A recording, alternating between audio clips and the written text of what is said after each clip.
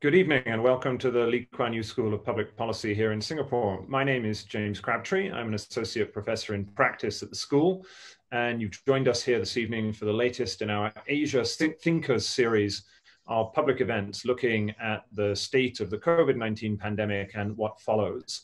Our discussion this evening is on the rebirth of big government, state capacity, trust and privacy in the post-COVID era. And it's my great pleasure to have three fantastic panelists on three different continents, in fact, to join us this evening. So beginning with those of you in Singapore will be very well aware of Senior Minister Tharman Shanmugaratnam, who is you can see him here on the screen, Senior Minister in the Singaporean government and Coordinating Minister for Social Policy, and also one of Asia's leading public intellectuals, and particularly on the topic this evening that we're discussing. Joining then from London is John Micklethwaite. John is the editor-in-chief of Bloomberg, the former editor of The Economist, and the author of two books which are relevant for this topic. One from a few years ago called The Fourth Revolution, The Battle to Reinvent the State, and one which is forthcoming called The Wake-Up Call, based on an article, or an essay rather, that he co-wrote for Bloomberg about a month ago, talking about the fact that COVID had revealed a number of weaknesses in the state, particularly in West. And so he's going to give us a précis of the wake-up call this evening, which comes out, well, you can tell us when it comes out, John, in a month or two, very quick turnaround. And then finally joining us admirably early in the morning, just after 8 a.m. Is Rana Foroohar. Rana is a columnist for the Financial Times and an author, again, of a couple of books which are relevant for this discussion, one of which came out recently, Don't Be Evil, but her preceding book, Makers and Takers, about the relationship between the state and capital in the United States, also relevant for this discussion. So that's our panel. The way we're going to do this is each of our speakers are going to speak for 6 or 7 minutes and lay out their stall for you on the subject of, are we having a return to a new era of big government? What have we learned about the powers of the state in the aftermath of the COVID moment, a moment in which the state has been almost never more than in wartime, more essential, but also in many ways, and particularly in the West, revealed to be lacking in various ways. So they will give us their sense. Then, as I say, we'll have some discussion amongst ourselves, and then we'll turn over to audience questions. And we're going to go through until 9:15 p.m. Singapore time. So we're going to go for an hour and 15 minutes. Please do leave your questions. You can leave them in the Q&A function on Facebook. And we will get to as many of those as we can. Please leave your name if you want your name to be referenced. The only final thing I should say is this event this evening is supported by the Singapore Global Network, which is a division of Singapore's Economic and Development Board. And so we're very grateful to them. And so there we are. So with that, let's get started. So the discussion this evening, a return to a new era of big government. Let me hand over the reins to Senior Minister Tharman to give us his opening thoughts on this. So Tharman, over to you. Thanks very much, James. And it's wonderful to be together with Rana and John. Both very thoughtful commentators. Let me just say that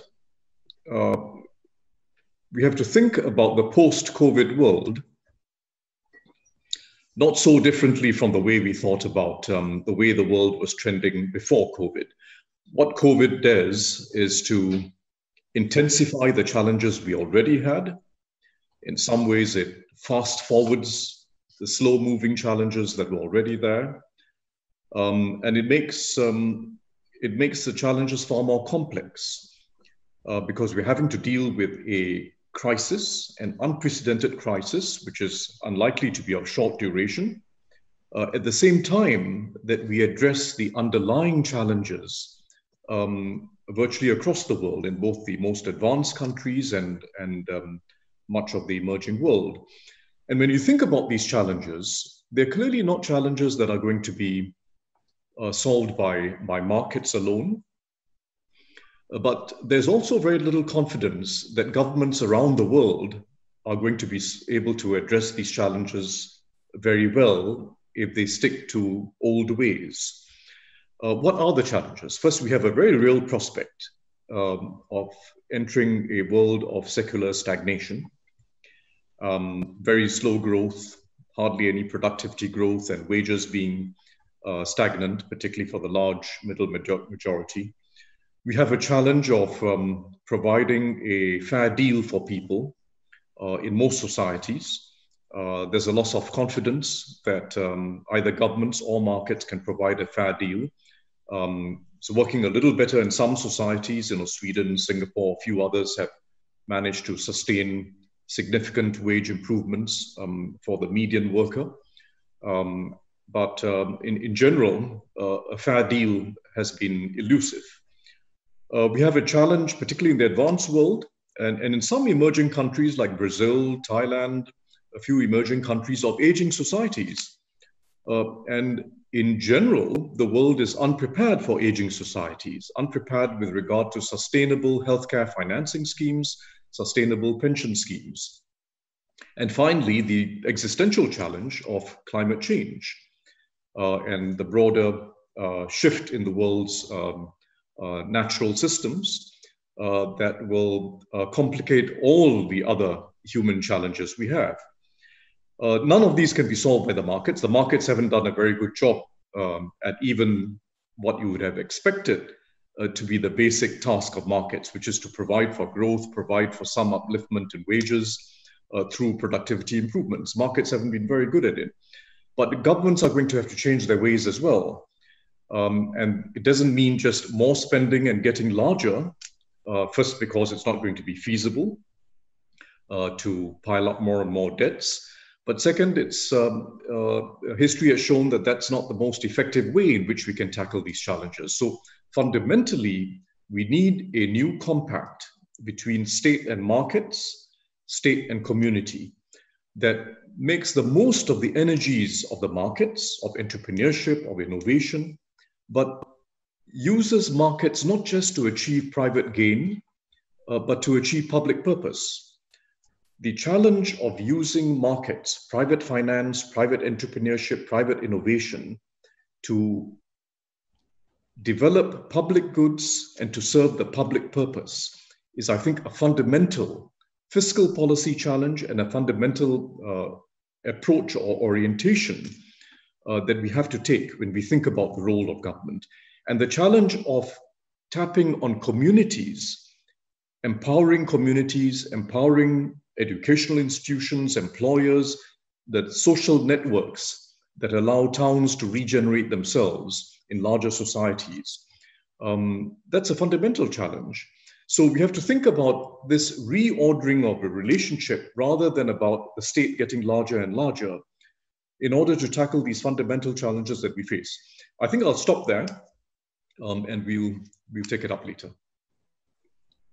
Very good. Okay, thank you very much for that. So that was an admirably brisk introduction, so much appreciated for that. So John, over to you. You think we need a new Leviathan, so tell us about that. Well, thank you. I think my conclusion is we probably will end up with bigger government. I'm not entirely sure that is the right answer at the moment. I think the way to look at COVID is as a test for government. It was a test of functioning government. And if you look at the numbers, some people performed well and others didn't. And I think the difference between different versions of government and how they did was fairly extraordinary. So just to use the sort of basic level of deaths per million, which I accept is a kind of crude analogy. But at those levels, you have the UK with around 700 deaths per million. You have the US with 430. You have places like France and Italy in the high 500s.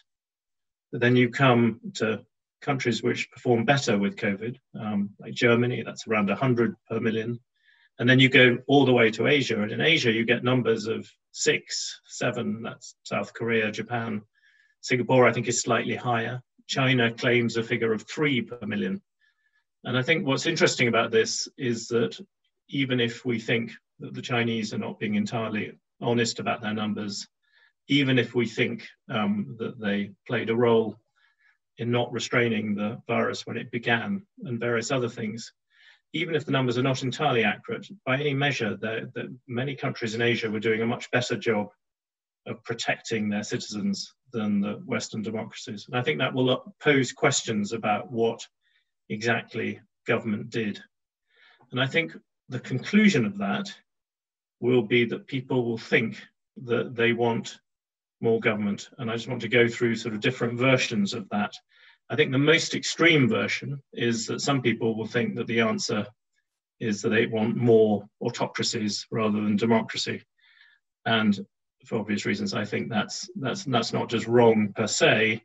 I think it's a sort of category mistake. It will largely be based on the idea that if you take China, and as I said, you compare its record against America, by most measures, it's been much more successful at protecting its citizens in that sort of basic sense of whether you can protect people against a pandemic than America has been. But once you begin to compare China with good democracies, I mean, South Korea, Taiwan, Singapore, but also Germany, New Zealand, Australia, there are plenty of democracies which have done very well. There are plenty of autocracies that have not done that well. Russia's had a tough time. I don't think anyone particularly wants to go to Belarus, where the leader rather famously even out Trump by suggesting that people should drink vodka and drive a tractor in order to survive COVID. So even if you look at the failures of the West, which have been quite high, the failures of democracies in some places, I think by any measure that there is no real evidence that autocracies are better at this. And besides, if there was ever going to be an issue where you would expect autocracies to do quite good, it would be dealing with things like pandemics, where you need to be able to order your citizens through various things. And then you have all the other disadvantages of autocracies during normal times. So I think the more likely thing is that within democracies, people will, I think, quite want to have bigger government. Why do I think that, and why do I think that's wrong? I think it's likely because, firstly, that is what has happened during the pandemic. We've had to call on government to help us. It does go right the way back to Thomas Hobbes and Leviathan. The whole point of having government was to protect us initially from each other, but also from things like diseases and such things. You go back right the way back. That is the ultimate reason, the ultimate raison d'etre of the state, to protect you. You give your powers to Leviathan in order to protect you. But, and it's well worth stressing this, especially in the autocratic terms, it is a temporary thing. Hobbes was alive during the Great Plague. During the Great Plague of London, everyone was given, if you had a sickness in your family, you were given a white stick to carry around. Well, once the plague went, you no longer had to go out with a white stick.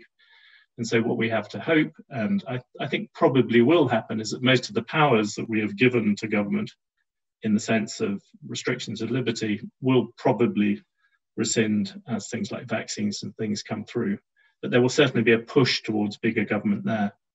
The second push, I think, will just be the force of history, as Rana, amongst others, has pushed. Government was increasing anyway. You had 9/11, which persuaded people to build bigger security states. You had the financial crisis, which I think persuaded people that people wanted more intervention. Nearly $13 trillion pumped into the economy in the wake of the financial crisis by central banks. So there was a trend in that way anyway. I think politically, you're going to have people on the left who will like the idea of bigger government per se. It's interesting the way that both Jeremy Corbyn and Bernie Sanders have left the stage, both proclaiming victory for their ideas, if not necessarily for their campaigns. And I think people will look at opportunities to go bigger. And in this, I think actually what's interesting is that you can see in America, particularly in the wake of George Floyd, I think the combination of George Floyd plus COVID, I think, has pushed, even in quite conservative circles, the idea that America does need to level up. Again, this is stuff which Ron has written about previously, but there is more of a significance in people beginning to think about different ways in which the state should support people. I think you also have the right, especially Donald Trump and Boris Johnson, you have some idea of self-sufficiency. So you're not getting much pushback from the right, and you're getting the left pushing it. So politically, I think you've got to push towards a bigger state. And the last reason is normally the thing that should restrain us is the markets. But at this particular moment, I think we do live in an age of what Sebastian Mallaby, called magical money, where at the moment everybody can borrow. So there isn't the normal sort of restrictions. So that all those things imply to me that we're likely to end up with bigger government. But all the same, I would argue that shouldn't happen. And I think there are two reasons why. One is that eventually, I think the age of magical money runs out. There's a good line in Hemingway where somebody asks somebody, how did you go bankrupt? And he says, gradually first and then suddenly. Well, that tends to be the way that bankruptcies happen, even with countries. When you look at some of the democracies of the West, the sheer levels of debt, there is some point at which the markets say stop, or Mrs. Merkel says stop, or something says stop. And I think that will eventually come in. The bigger reason, which I'll come to last, is I think government doesn't need to be bigger. As Tharman said, you look at the problems of Western government. A lot of those come from overloading the state, rather than necessarily there not being enough of it. And I think what needs to happen in the West is there has to be a reform whereby the state is targeted much more towards those who need it, and targeted much more to the basic ideas of providing security, ensuring liberty, and doing all the big things. And yes, in some countries like America, that could mean that you end up with a bigger health system. In Britain, it might mean you end up with a health system that uses private resources more. You can look at many things across the world, but in general, you end up with a simpler state, one which, as Singapore has shown, amongst other places, you don't need to have a big state to be effective. To embarrass Tharman, you look at things like schools and hospitals. Singapore, as we all know, does amazingly well on that without spending a lot of money. So the success in this field is not purely to do with cash, but there are certain areas where I think this particular disease has underlined the way in which the state needs to be changed and needs to be reformed. So from all those perspectives, yes, I do think it is a wake-up call about the state. I fear that it will drift towards an argument about just bigger government, but I think it's actually a chance to reinvent government, which I think matters enormously to the Western democracies. So that would be my pitch, but hopefully it's also set up rather. Good. Okay. Thank you. Thank you, John. That's terrific. So let me just hand over to Rana and give you for our third closing introduction. So we'll move from the London or the British countryside to New York. So Rana, give us your sense of the role of big government or the return of big government. Okay, great. Well, thank you so much, James. And thanks, John, for teeing me up so well. I appreciate that. Very honored to be here with such great speakers. So I do see this in historical terms. I do think that government is going to get bigger. I have a lot of overlap in my thinking with some of the things that John just sketched, but I actually think it's a welcome moment for government to take a bigger role. I would go back and just look at the last 100 years and notice that there are cycles of wealth accumulation and wealth distribution. I mean, these cycles have been around really since the beginning of time. But there's kind of a direct analogy to be made. If you go back actually to 1918, Spanish flu, you had a major global downturn. You then had central bankers coming in and, just as they have recently in the last decade or so, putting a lot of money into the economy, a lot of deregulation, brewing up of both a consumer and a corporate debt bubble, which eventually ended in 1929 in a market crash, which, by the way, and this is interesting to note, given where we are today, it wasn't immediate. The cycle kind of went like this. So we had about 3 years between 1929 and 1933 or so when the market ultimately bottomed out. And then, of course, you had bigger government. You had the New Deal. You had several decades roughly from the 1930s to the 1970s where you had re-regulation, which was necessary. At that point, you had redistribution, which I think was also necessary because in the lead up to the market crash in 1929, you had wildly skewed levels of wealth inequality. You had corporations taking on a lot of debt. You had consumers taking on a lot of debt. So again, very similar to where we've been, I think, in the last few decades, but particularly in the lead up to the great financial crisis. So in the 1970s, by that time, the pendulum, which keeps swinging back and forth between the public sector and the private sector, had probably gone too far, right? So you had big sclerotic government, you had probably too much union power, and that's why you had the Reagan-Thatcher revolution, and you had neoliberalism, and you had the Chicago School and the markets knows best sort of thinking that was particularly pronounced in the Anglo-American world, but a lot of the developed world, and ultimately a lot of the developing world.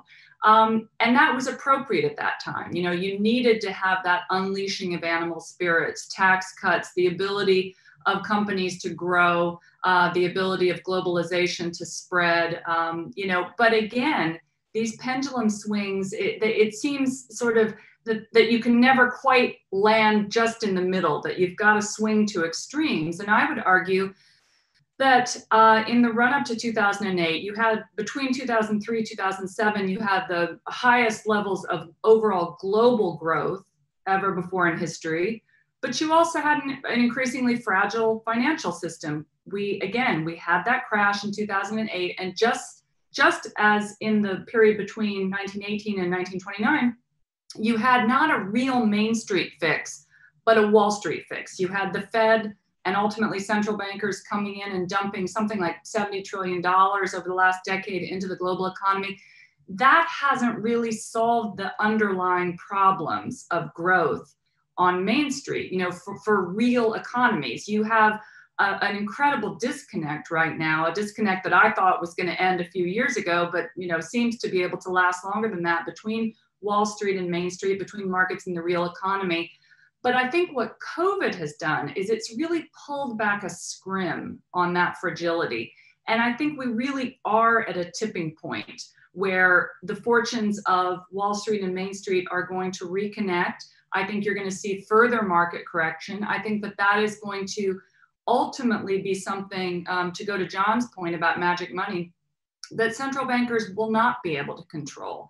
And I think that you will then have to have government coming in and really re-regulating, creating what I hope will be a productive bubble around something like green technology. And when I say productive bubble, I'm referring to the fact that often when you need to have an underlying productivity boom in an economy, you know, you need to create that new thing, be it the railroads, be it the internet.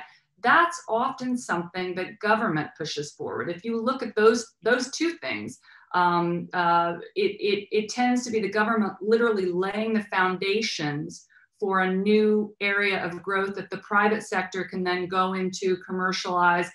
And you know, there's winners, there's losers, but it's the public sector that's laying the groundwork. And I'm actually hopeful. I don't want to jinx anything in advance of November, but we're seeing the polls in America looking like it might be quite a large Biden victory, might even be a Democratic sweep.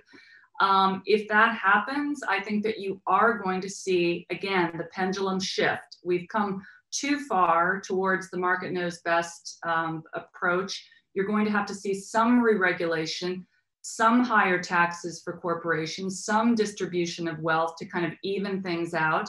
I hear Joe Biden talking about a Green New Deal. I'm very optimistic about that. I think that could be a great way to seed the ground for a new productivity boom, but also put a lot of people to work. I think that's exactly what government should be doing.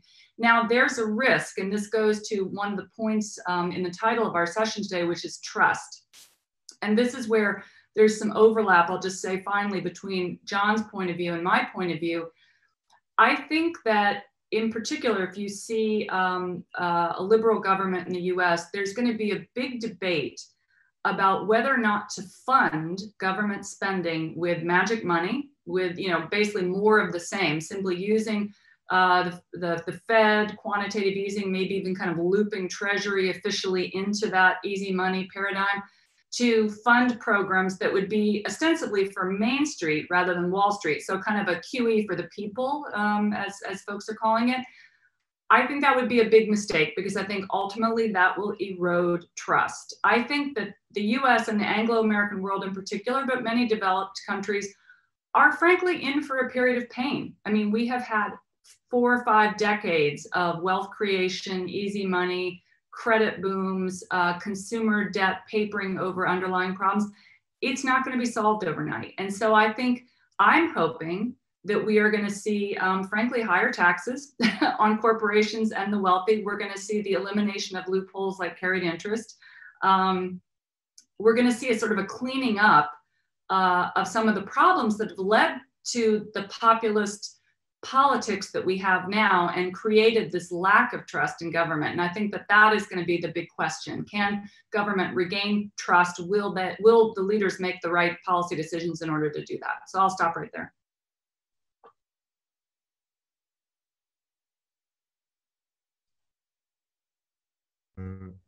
There we go. I'm unmuted. Thank you very much. Terrific. Thank you to all three of you. That was great.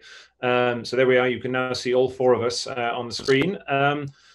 So in a sense, Tharman, if I was to be crude about this, we have Rana saying, yes, new period of big government, and probably this is a good thing. And John saying, yes, new period of big government, probably this is a bad thing.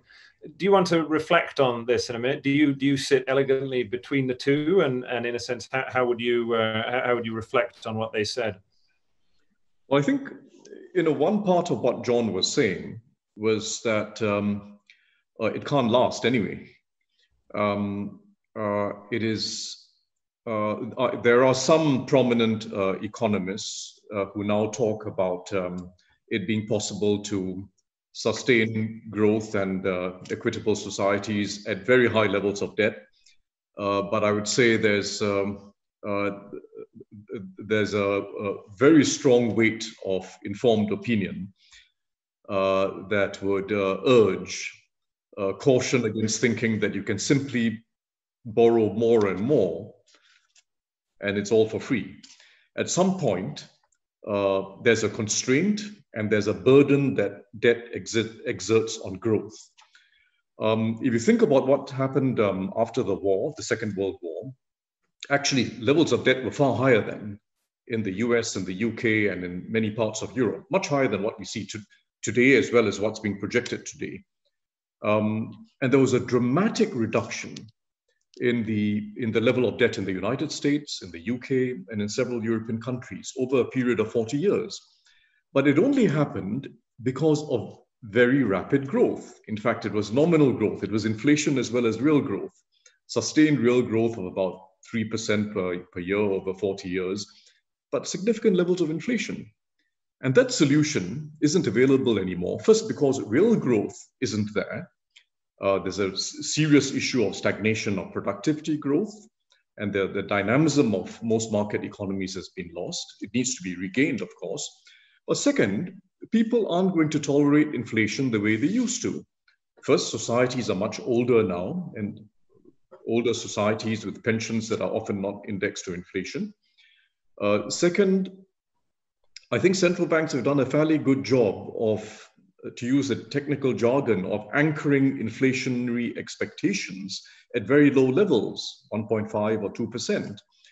And I just don't see it realistic at all, socially or politically, for people whose wages are stagnating, retirees whose pensions are nominal, they're not indexed, they're not real pensions, to accept high rates of inflation. So that old solution that was the de facto solution for reducing debts after the war, remarkably over 40 years, just isn't available anymore.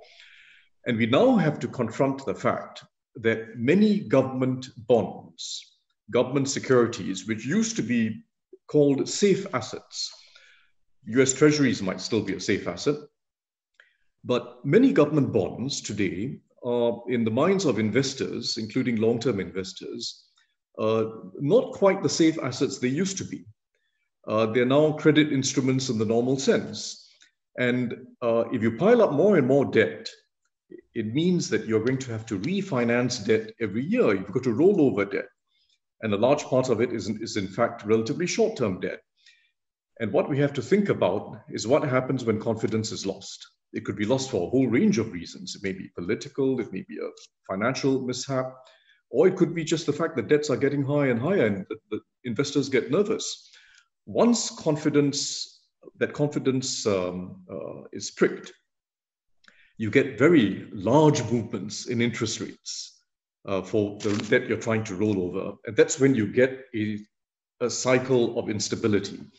It happened in Greece. It happens regularly in the emerging world, but I fear it's going to happen in more parts of the advanced world, parts of the world which were thought to be relatively stable. So there is a constraint. So I just wanted to point that out, that the point that John made, first about magical money, but also about the unsustainability of debts, is a very important one. The laws of gravity will continue to operate. Let me ask the three of you the same question.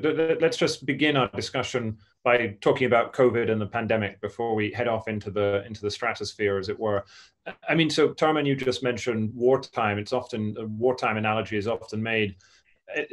COVID reminds me of those moments of the Napoleonic Wars or the Second World War, when elites look at their governments and realize that they are lacking in particular ways. You know, they can't do these things that we thought they could do. Our people are not properly educated. They're not healthy enough, whatever it might be. What have we learned about the nature of the state from the pandemic? What would you take out of, in a sense, how well it's performed? And let me ask Tharman first, because I suspect the Singaporean performance might be slightly more positive from what we've learned from the UK and the US, but I may be wrong about that. So Tharman, what have you taken out of the last 6 months about the kind of the nature of the state in Singapore? Well, I think first I agree with what John said. If you look at the countries that have kept fatalities very low, you have Singapore, New Zealand, Korea, Taiwan, Japan. It's not so much the nature of political systems in the sense of where they are on the span from, liberal democracies to autocracies, as much as competence and trust in the state, and trust amongst all the parties involved.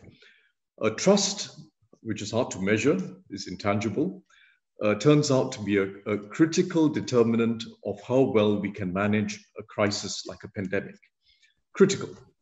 If you think of what it has required,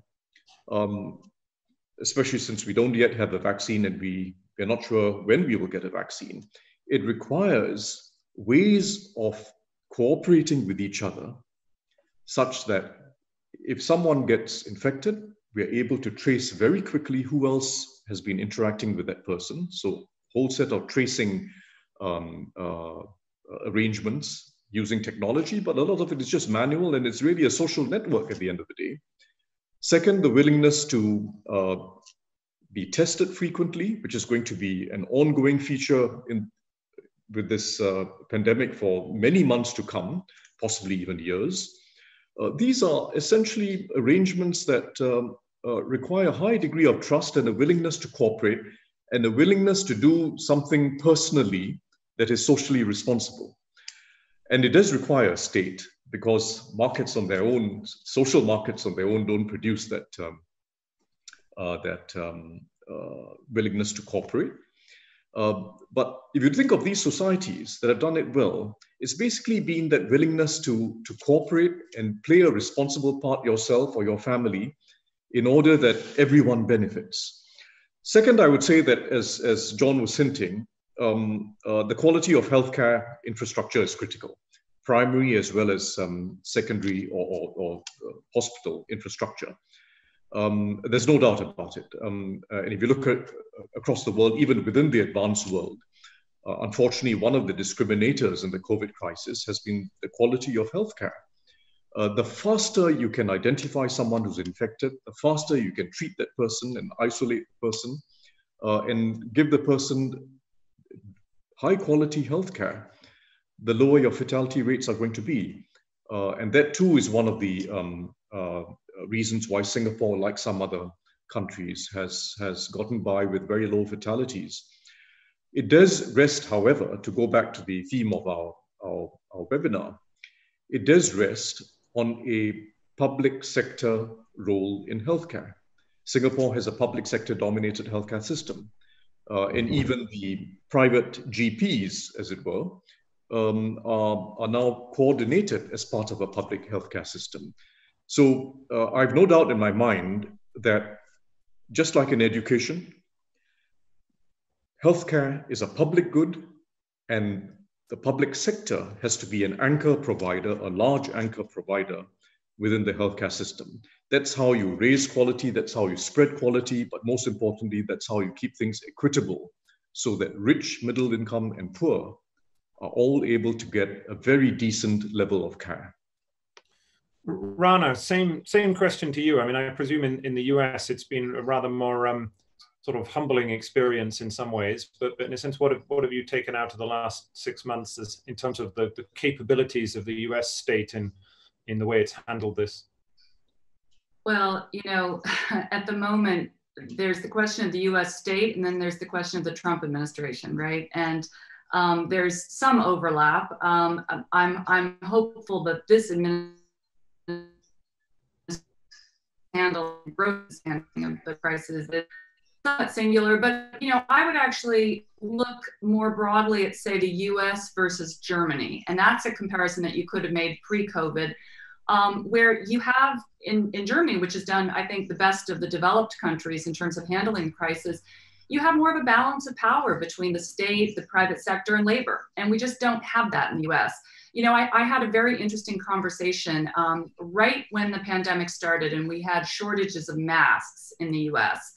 I had a couple of CEOs from apparel companies ringing me up and saying, you know, nobody's buying t-shirts now. We have all this spare capacity in our factories. We really want to make masks, but we need some help. We need someone to help coordinate at the federal level. And for all the bluster of this administration about making things in America, absolutely no ability to coordinate, absolutely no understanding of industry, of local ecosystems. It's the opposite in Germany, you know, and that turns out to be a pretty good economic strategy, not just for getting through crises, but for capitalizing post-crises. You look at how Germany, in the wake of the great financial crisis, for example, you know, you had the kind of furlough scheme where companies, the private sector, the public sector, and labor would share pain, help to keep workers on staff, retrain them, and then when markets resurged, for example, when China came roaring back right after 2009, you had German companies ready to go in and take market share away from US competitors who, you know, their strategy is lay everyone off en masse, and then you have to rebuild from scratch once the recovery comes. I don't think that that kind of efficiency strategy is sustainable anymore. I think you're going to see this move away from efficiency to resiliency, and that's going to require more cooperation between the public sector and the private sector. John, do you want to leap in here? And I mean, is it right to say that in some sense, I mean, you made this point in the Bloomberg essay that you wrote that in a way this moment has revealed some deficiencies, particularly in the once dominant Western model of the state. I mean, is that a fair conclusion to reach? Or? Yeah, I think it is this, you know, we called our book The Wake Up Call because that's what it is. I think it's a kind of, you have these opportunities. If you look at the great sweep of history, you have these opportunities where crises reveal just how good your institutions are, just how good your leadership is, and many of the things which both Tharman and Rana have said. And it's horrible when these things happen, but what really matters in every kind of great empire from Athens to Rome to whatever, to China actually, what matters is how you react to them. I think in general, COVID has, you know, it has shown, again, Rana pointed this out, leadership does matter. You know, I think there's no doubt that the populists, especially Trump and Johnson, did not pass COVID just in pure terms of, you know, reacting to a crisis, working out how to use experts, you know, right the way down to advising people to inject themselves with detergent. You know, there's been a whole variety of failings at that level. And if you compare that with somebody like Angela Merkel, you have someone who takes government very seriously, very methodically, even dare I say it in a sort of Singaporean way, and it does make a big difference. However, I think notwithstanding everything that Donald Trump has done wrong to do with COVID, I think it's just clear as day that the American healthcare system, the American welfare system, was extremely badly prepared for this. It doesn't really matter who was running the White House. the structure of American government is not set up, the healthcare system is not set up for things which both Rana and Tharman have pointed out, to deal with these ideas. And the notion, from my perspective, the idea of reforming the American health system and coming up with something that does provide healthcare for people is part of the need to provide security to everybody. And if on the one hand you have that from an American end, and I don't think when you say these things in America, sometimes people talk about socialism, but the basic fact is America spends more on its public healthcare, let alone anything to do with private healthcare, than places like Sweden, and it has terrible infant mortality. It has worse health numbers than anybody else. So from my point of view, it shouldn't really be to do with ideology. It should just simply do with pragmatic. What governments are lousy at is they're lousy, unlike the corporate sector, looking around the world and seeing what works and borrowing it. And by any measure, the American healthcare system would have done a pretty bad job with COVID, because it is designed, a lot of it, for old rich people, and dealing with their problems rather than a widespread public health system. I think at the other end of the scale, you've got the British system.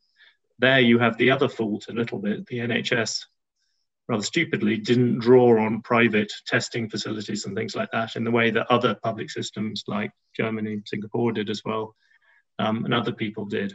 And what all these really show me is that you need to rethink, in a sense, how you're delivering those things. So competence matters enormously. I think trust, another word which both Rana and Tharman have used. If you have no trust in your government, you're unlikely to do what people tell you to do. I think another big area which came through is just people. One of the advantages of the Singaporean system is that I'm not going to embarrass them, but you pay politicians and civil servants well, you reward good ones, you get rid of bad people. And that is not true of the Western public sector. So to all those senses, kind of COVID was like something that I think pulled off the lid and said, presented a case to the voters of the West saying, look, you have to perhaps rethink this structure, which you really haven't reformed much, at least since the 1930s, and probably further back than that.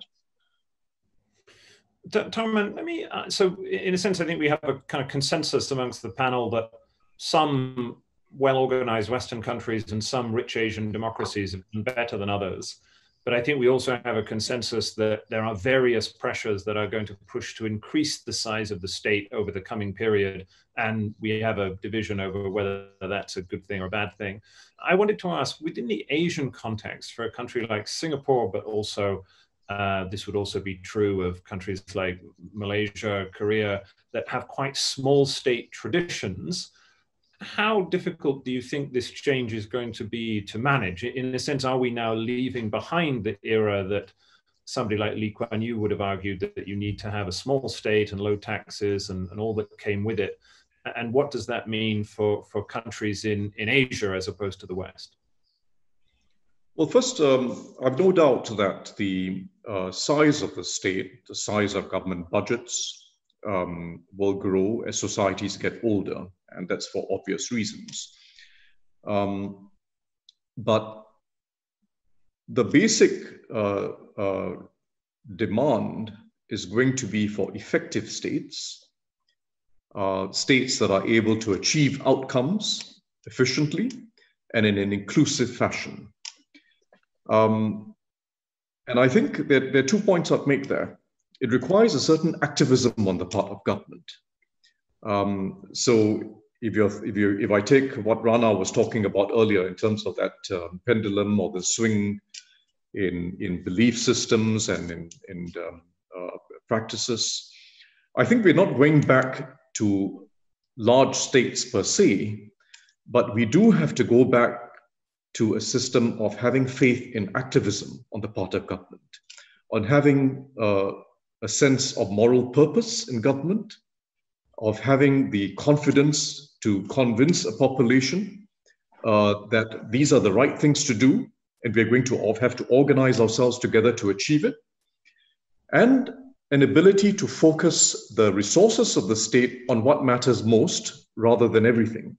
So you don't necessarily have to be very large, but you have to be very good at the most important things you should be doing and go about it with the spirit of an activist. I would say that one of the very important priorities going forward, both in the advanced world as well as the emerging world, and remember, the challenges in the emerging world are going to be on a much larger and far more complex nature compared to the advanced world. A fundamental priority has to be to recenter government and fiscal policy on the provision of public goods. We were just talking about healthcare, but if you look at the state of education in the emerging world, if you look at the state of education in the country that Rana is sitting in, that is one of the most fundamental failings of the societies and governments that have not been able to achieve inclusive growth. It is highly unequal education systems where standards in every dimension, the quality of school infrastructure, the quality of teachers, every dimension you look at, standards are highly unequal. And that's something which, 40 or 50 years ago was regarded as a fairly obvious thing to do. It no longer is. In fact, even Sweden started privatizing its school system, and they found that it hasn't worked out very well. It's led to greater inequality, and they're trying to check that. But the idea of focusing government first and foremost on providing public goods well and equitably, education, increasingly skills accumulation through life, being able to match unemployed workers to new jobs, which the market doesn't do very well, but the state has to get involved in as a curator and as a coordinator. The idea of providing in the emerging world livable cities, which most of the emerging world doesn't have. You need an activist state to want to coordinate resources, to bring private players together, but to design housing, neighborhoods, urban transport with a public purpose in mind. So, and of course, R&D and innovation, that is a public good. And that's how the US achieved its greatness over a period of 3 or 4 decades, with DARPA being a very important part of it. It requires the state. So if you focus on public goods and you try and do it well, and you try and leverage on the energies of the private sector and on communities, you have an effective state. If you try to do too many things, and there are some much more broad-ranging concepts of industrial policy, much more broad-ranging concepts of how you go about trying to uplift society. It's good in concept and in thought, but it is not worked out well anywhere in the world. So do the things that the state is meant to do as well as possible. It doesn't require a huge amount of resources. I mean, healthcare, which John was talking about. Singapore spends, in fact, half the amount our percentage of GDP spent on healthcare, both public spending as well as national spending, is about half the level of most European countries and about much less than 1/3 of what the US spends. But our outcomes are no inferior, in fact, in general, superior. So it doesn't require size as much as how you go about organizing yourself and how you ensure that everyone plays a responsible role and everyone feels they're contributing as well. I think it's not just a lesson from Singapore. I mean, Singapore's a small country, but there are lessons even from some of the Scandinavian economies of that collective responsibility, and people knowing that they're not just doing their part because the state is telling them to do so, but they feel they're contributing to society. They feel that it's a society which is inclusive in the sense that I'm contributing and everyone is contributing. I think that's a culture that's a truly progressive culture, rather than those that rest very largely on redistribution in the passive sense. It's got to be a far more active progressivism. I'm going to turn to the audience in just a second, and then just before that, we have a little innovation, which is my team is going to show us a word cloud of the questions that have been asked. But Rana, just so you can see who's been asked here. So we have government, leadership, the state, the big state, community. But Rana, one of the words I see in there is inequality, which Tharman mentioned. So just before I rattle through some of our questions from the audience, you mentioned in your introduction about about one of the demands that the state is going to be called upon to fix is going to be various kinds of inequality. I think particularly one of the thoughts you have is between the old and the young, and I wondered if you could touch on that, just put that on the table before we go over to the audience questions. Yeah, for sure. Well, just before I get to old v young, inequality in the US has been growing for decades. Overall average wages flat for most people since the early 1990s, for the working class since the 70s. So this has been a problem that's been brewing for some time. I think, again, COVID has just sort of pulled back this scrim on that problem, and particularly on the wealth divide between the baby boomers and the millennials. And even pre-COVID, you had millennials coming into a dampened workforce, which had been dampened for them in particular since the great financial crisis. Trying to get jobs in a handful of superstar cities, which is where most of the growth are, in places where rents were too high, but that's where the jobs were. So they were being squeezed from all sides. They also had to deal with this record student debt bubble, which we could do a whole nother hour on. More student debt out there now than credit card debt. And in fact, that had led Bill Dudley, former New York Fed chief, to say that this is the biggest headwind to US growth in the mid to long term. This idea that millennials are so burdened by debt that they're not going to be able to spend. They're not going to be able to buy houses. They're not going to be able to save.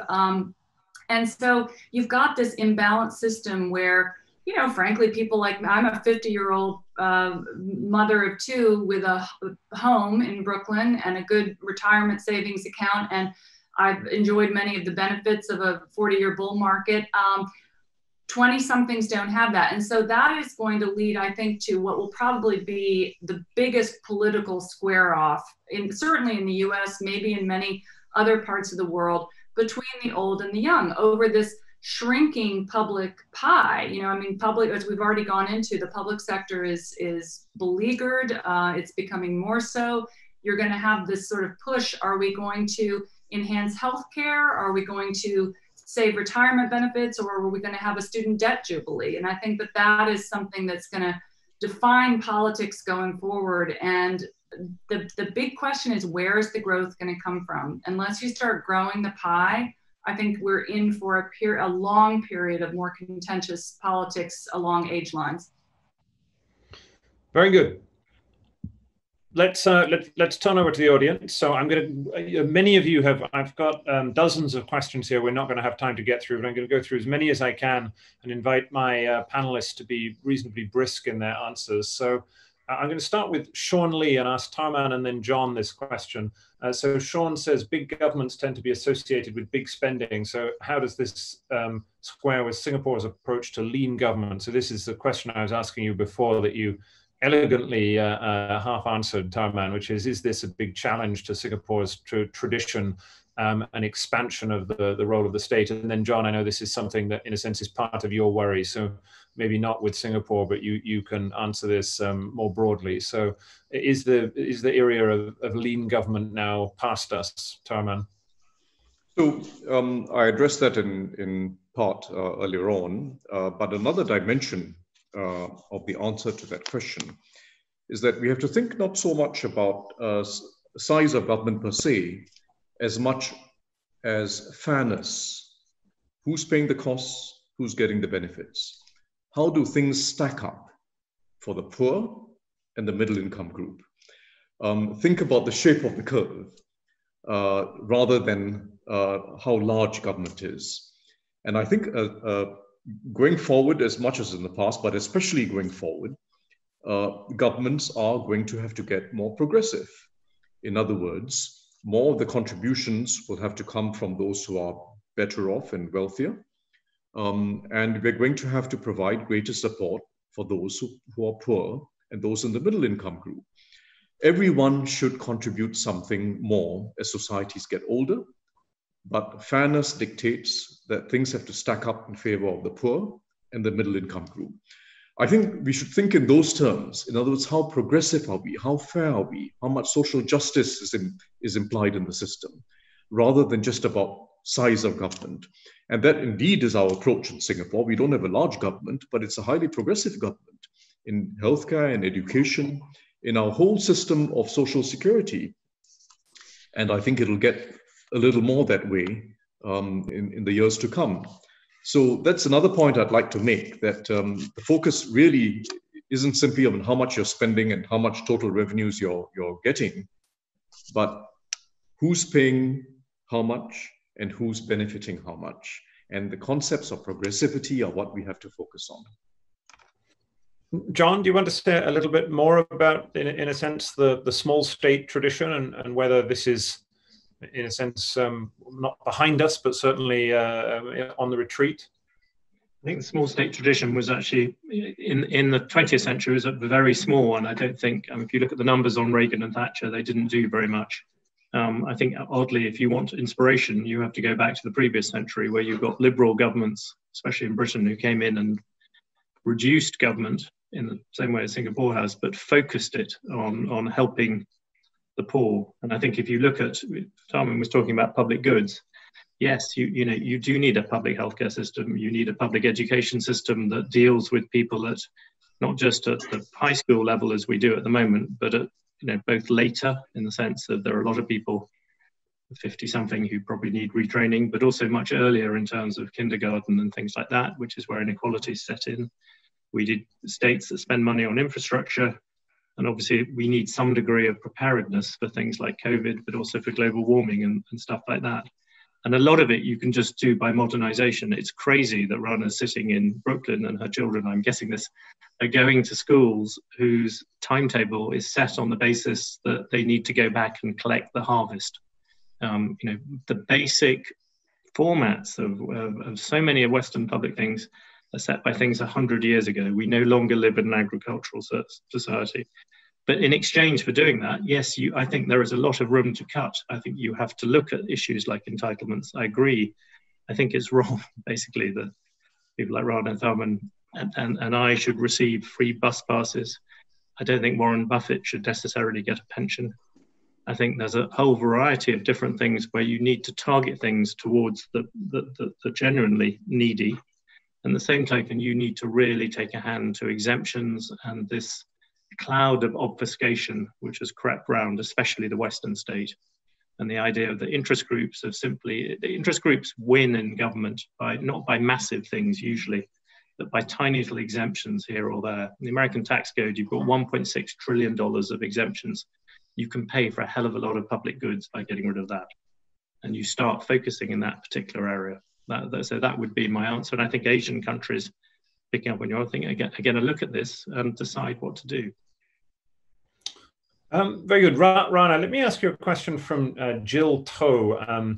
She says, what are some of your thoughts on what she calls the technological solutionism that has emerged in the aftermath of the crisis? So Tharman and John both mentioned, I think John in his introduction mentioned the fact that, in a sense, powers of the state that begin in wartime often don't end after the war is finished. And so what do you think of the expansion of the technological reach of the state, given this is your specialist subject of big tech? Are we in danger of kind of unleashing powers that we might come to regret, or is this part of a generally positive move? Well, it's interesting. That's a complicated question. I'll start by saying that even before COVID, about 80% of corporate wealth was in 10% of companies, and those were the companies that have the most personal data, software, IP. So we were well en route to this kind of shift from the tangible to the intangible economy, from the real to the digital. And COVID has of course just sped all that up. I mean, it's fascinating that I'm sure none of us have really seen all that much disruption to our work lives. We're still doing what we do. We just do it on Zoom. We do it from our homes.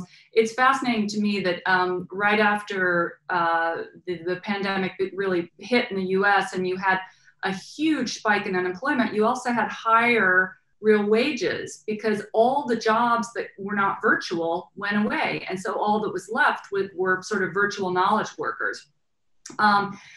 I think you're going to see more corporate concentration in the financial sector, the pharma sector, and in particular the high-tech sector.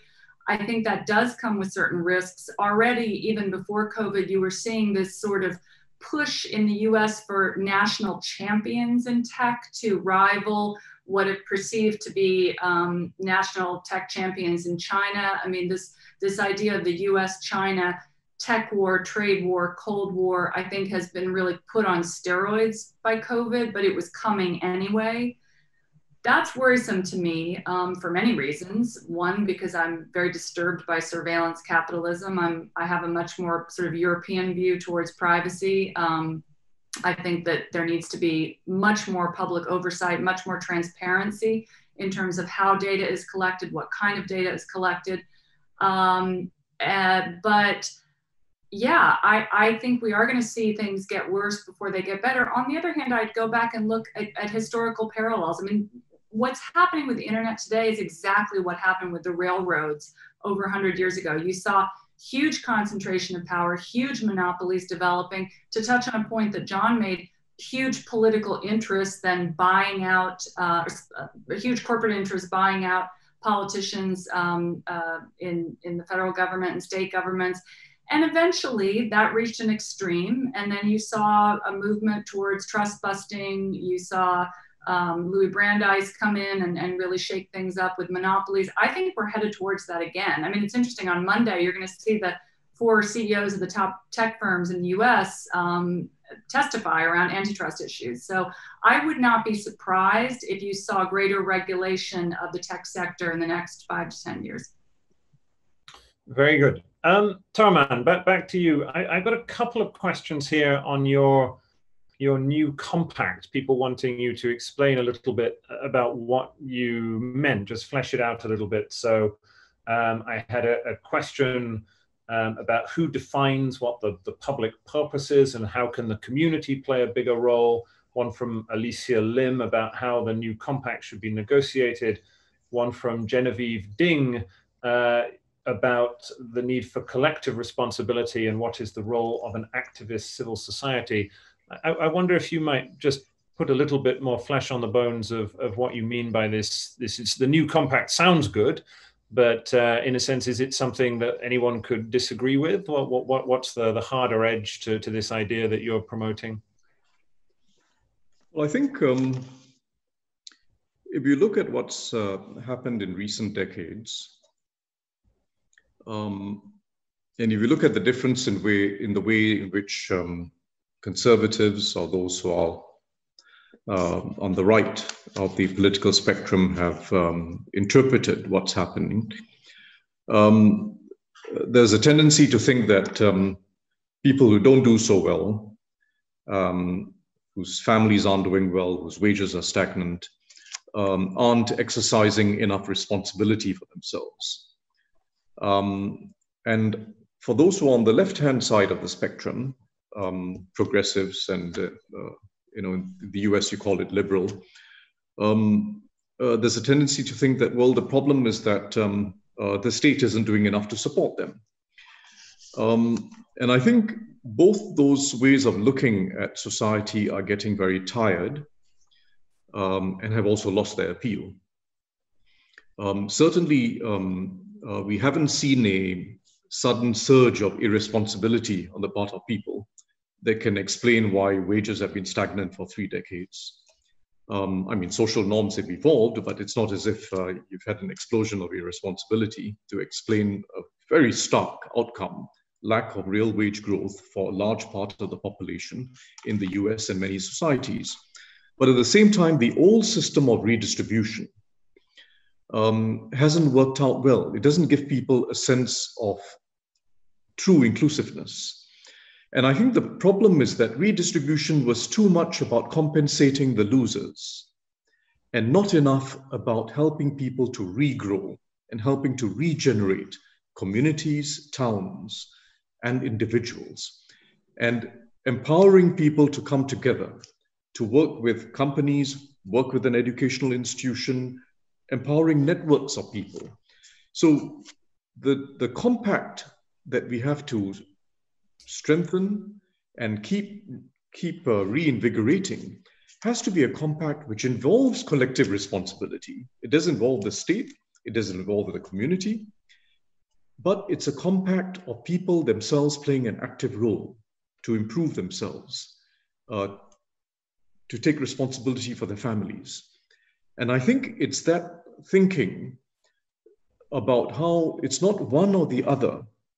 It's about taking collective responsibility and self or personal responsibility at the same time that creates not just a better sort of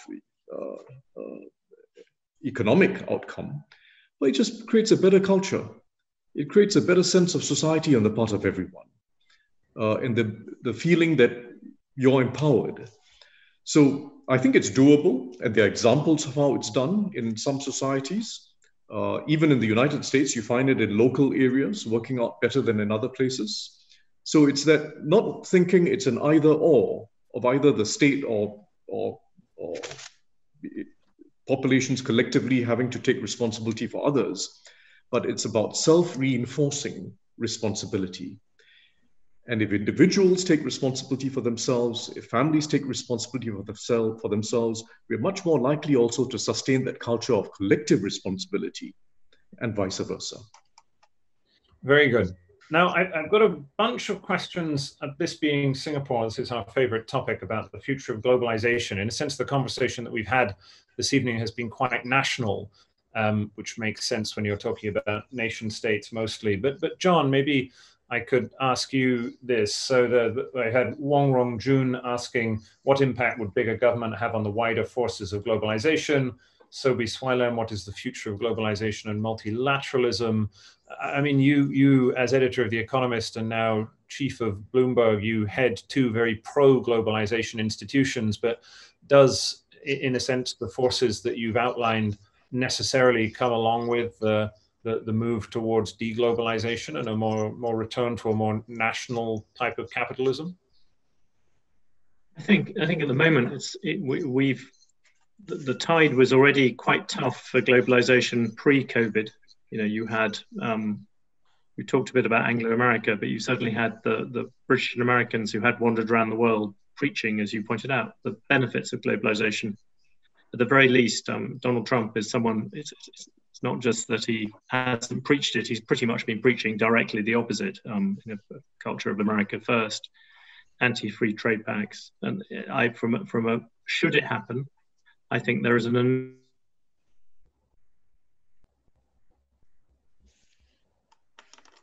Now we may have just lost John in the English countryside.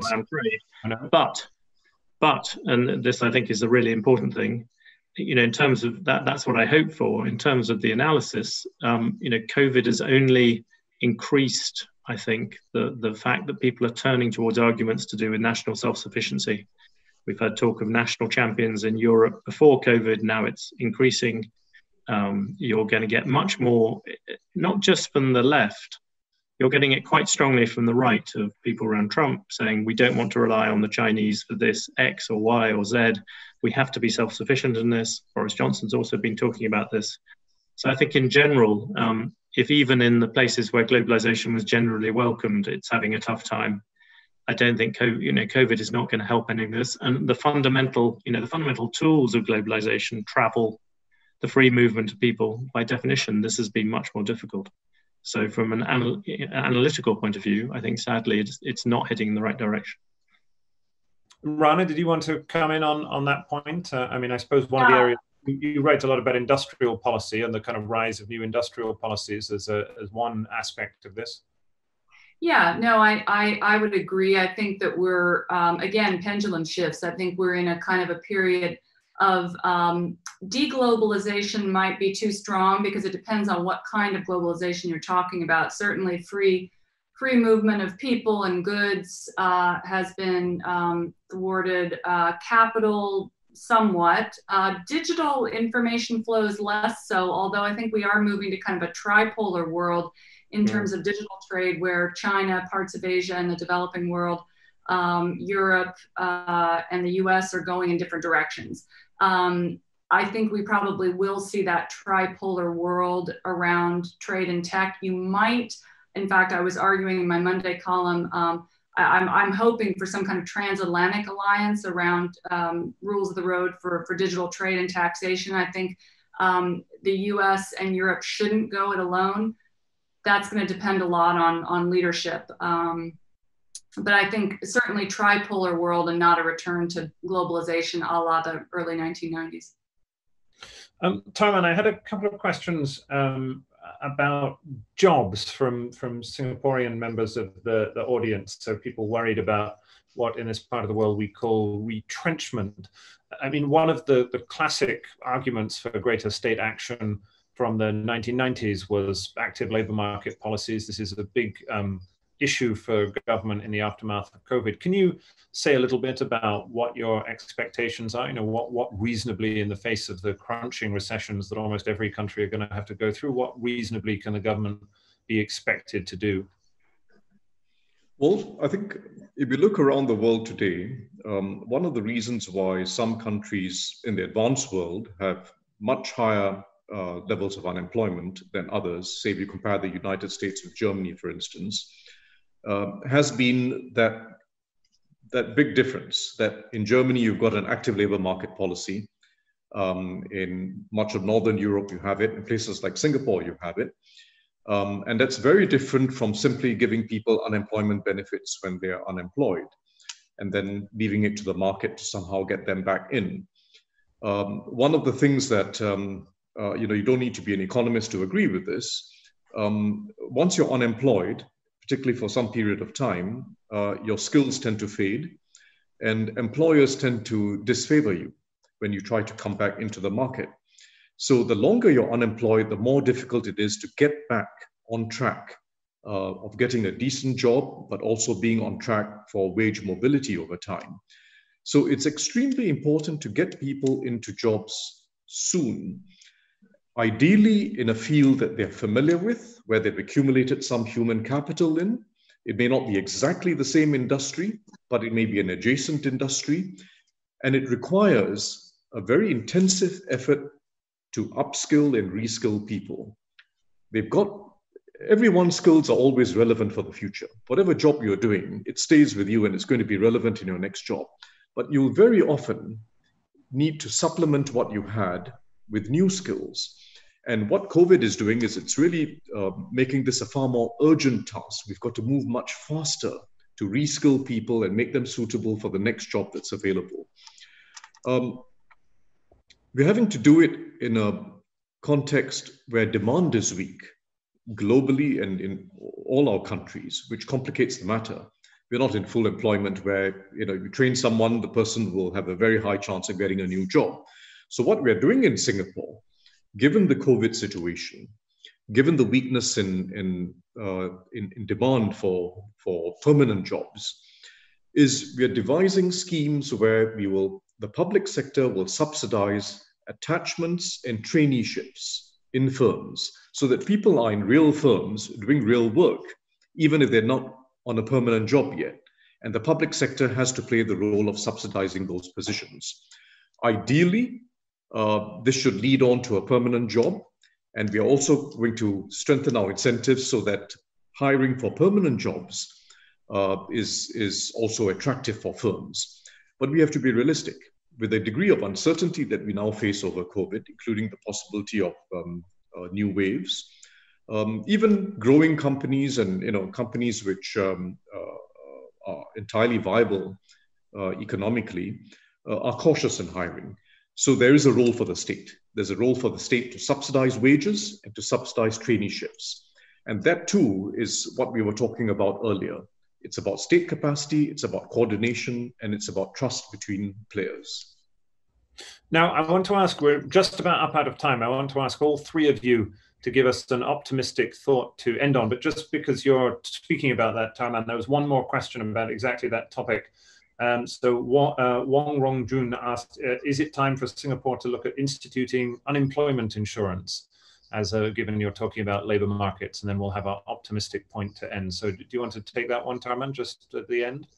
Well, I think whether it's unemployment insurance, which means that you pay premiums well in advance, and then if you're unlucky to be unemployed, you're able to take something out, or it's an unemployment benefit scheme financed out of taxes, All these are schemes that we'll have to consider if we face a situation like many other advanced countries face, which is high structural unemployment. Every society with high structural unemployment and a large number of people who are unemployed for long periods will require some form of unemployment benefit scheme. We don't need it in Singapore yet because our unemployment rates are very low and we've been able to get people back into jobs relatively quickly. So in a way, it's the priority is to do what we're doing as well as possible. And we're doing it in the most difficult circumstance, which is COVID, where growth is sharply negative. But look at Singapore's unemployment today. It's still far lower than it is elsewhere. Even if you compare Singapore with Hong Kong, we have much lower rates of unemployment. If you compare it with Germany even, despite the Kurzarbeit scheme in Germany, much lower in Singapore. It's because we are coordinating more quickly and we're getting people back into jobs more quickly. But it's going to get more difficult in the next 6 to 12 months. We've no doubt about it. And that's why we're working intensively on this whole set of arrangements to reskill people, put them back into firms on traineeships or attachments, even if they don't yet have a permanent job, and try to make that a pathway to a new permanent job.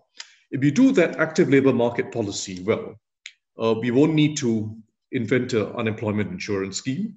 If we fail and over time we find we have high structural unemployment, we'll need some form of unemployment benefit scheme. Very good. Okay, now, so we've run up against time. So let's just have a kind of final thought from each of you, starting with John and then Rana and then Tharman. So give us something to be optimistic about. This has been, I wouldn't say a gloomy conversation, but a challenging one. This is a very difficult time.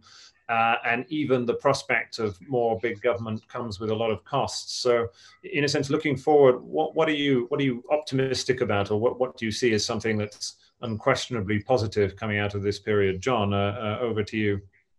I think the optimistic thing is weirdly to do with history. You look at history and you can see there have been these huge revolutions in government throughout history, and they tend to happen when several things come together. When you have new technology, we have, as we've heard, huge amounts of that, as Rana was just saying. When you have new ideas, we have plenty of governments around the world who are doing clever things, such as Tharman's put forward to do, doing education cheaper than other people, but still getting better results. But in the end, you need sort of political will. And the interesting thing about the political will is it's very often, sometimes motivated by genuinely high-minded ideas like looking after people and so on, but it's also often motivated purely by competition. And I think this time round, if you are the American people and you have watched doctors in Manhattan, one of the richest countries in the world, having to wear ski goggles because they didn't have enough equipment, and nurses wearing garbage bags because they didn't have enough equipment, I think that will pose questions to people about what sort of state they want. And I think this time there will be a reaction. Well, that's at least what I hope. Very good. Rana, give us something to be cheerful about as we end our conversation this evening or this morning with you. Well, we've talked a lot about the failures of large states, the US in particular, but there's a lot happening in government at the local level that's actually really heartening. I look around and there's a huge variance in how different cities and states have handled the crisis, and many of them have done very well.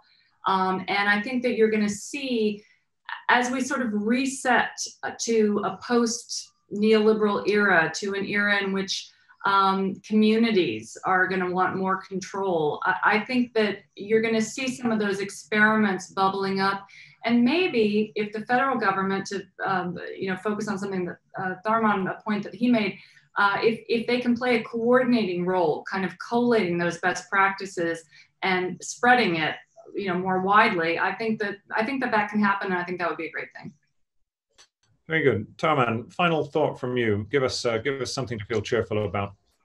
Well, I think one of the positives coming out of COVID and coming out of a deep crisis that we're all going through is the recognition of the role that ordinary essential workers play. They're largely blue-collar workers. Some of them are doctors and other professionals, but the role of ordinary people is now much more widely recognized.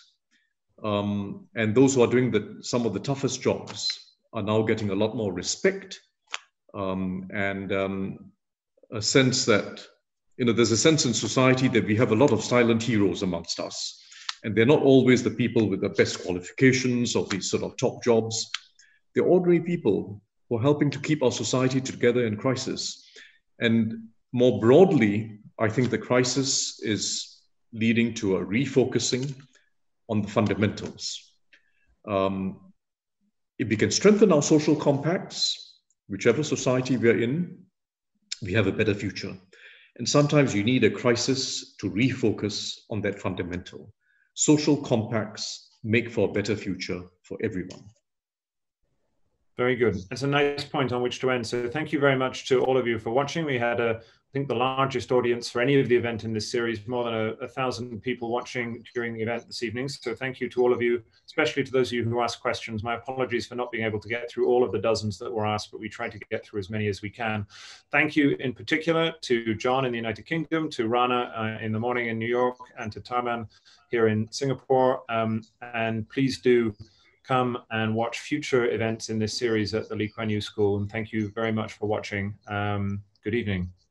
Evening.